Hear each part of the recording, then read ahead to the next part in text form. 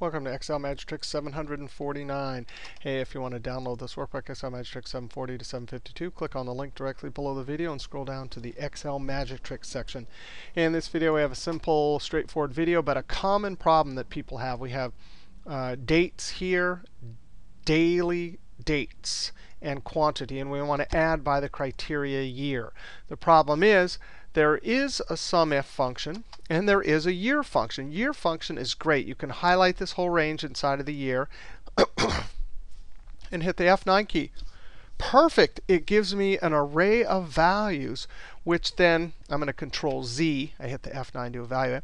Then I have it looking there, and it should work just fine. And then we sum this range right here.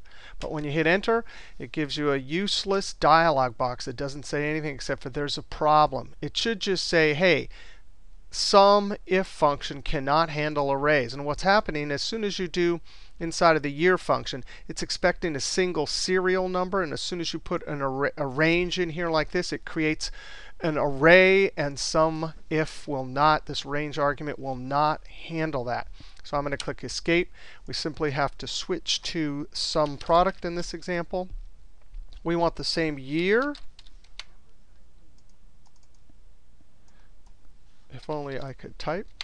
Highlight the whole range here. Now this will be great. This will give us all the years. But what do we really want? If I hit F9, you can see that. Control Z. We want to say, are any of those equal to this? So you have to do the comparative operator directly inside the SUMPRODUCT. Now when you highlight this and hit F9, true, true, true, true for all of these 10s here and a bunch of falses. Now that's not going to work either inside of the SUMPRODUCT. We have to convert those trues and falses to ones and zeros. And I'm going to do double negative. Close parenthesis. Any operation on an array of trues and falses will convert it to ones and zeros. Double negative is the fastest calculating. So you can see if I hit F9, no problem. Now I just comma. Those ones and zeros will then be multiplied by this.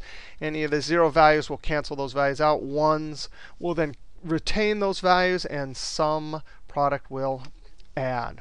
So our total, if we were to go like this to check it, and then hold Control and highlight here, you can see down in the status bar 1107. So that gives us our estimate just from highlighting cells. But that formula right there will do the job. See you next trick.